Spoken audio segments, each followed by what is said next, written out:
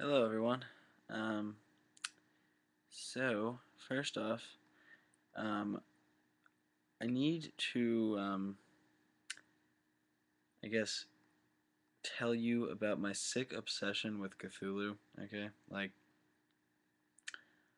I love that tentacled monster so much. Like my children will have a stuffed animal Cthulhu if it kills me. Okay. Anyway, back to business. Um, um, where was I going with? Oh yeah, there's something very important for hunters to know, and that is hunting ground. Okay, so um, most hunters have they'll travel good portions of the country to, of just about any country, to do their job. Okay, if there's something amiss, they will go somewhere and find it, which is why many hunters meet up, and we get contacts that way, aside from other ways as well. Um, But yeah, and then there is, you know, um, it breaks down further. Um, some hunters will literally stay in one town if that town is a loci and it's hard to, or sorry, if the town is a low point and it's hard to lift. Okay, they will usually hunter like a group of hunters will stick in that area to kind of monitor the activity of the low point. Um, And yeah, that's one way of dealing with that because generally the work is cut out for them. Um, but then there are other hunters who may take a whole state. Um, Me, I tend to stick towards the Northeast. So like as far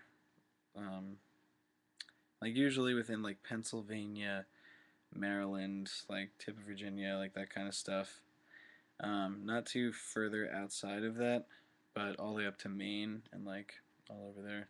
So like lots of different places. I also like spend my time in Florida and like the East Coast as well, but mostly it's like East Coast. I don't really go too much into the middle, but there are those who do, and yeah, there's literally hunters everywhere. You've probably met one or a couple dozen. They tend to be pretty grisly people, but lots of fun. But so when you're a hunter, it's good to start out small, like go to your local hauntings or whatever, um, do stuff like that. But, as you get more into the hunting community and the hunting world, um, expand, go to different places. I can tell you one thing that's great about being a hunter is that you get to see lots of places and you get to meet some really interesting people aside from like just hunting and spirits and occult stuff. There's literally just from a humanist aspect, there's so much cool stuff out there, and all you gotta do is just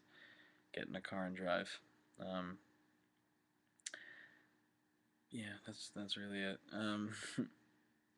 There's nothing better. So yeah, if you guys have any questions, comments, whatever, leave them in the comments. Yeah, good night. Happy hunting. Have fun.